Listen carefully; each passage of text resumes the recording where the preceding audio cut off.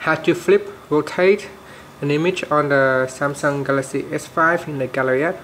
First, press on the home key to go back to the home screen and launch the Gallery app. In here you can go to the album and select a photo that you want to flip. For example, I choose this plant photo here, and then at the top, tap on the edit icon. It's the third one from the right. Once you're in the edit mode, tap on adjustment at the bottom, and from the pop-up choose rotate.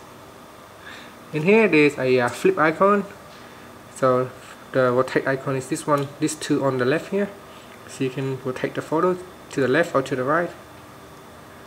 Now you can also flip the image by using the flip button here, so you can flip horizontally or vertically.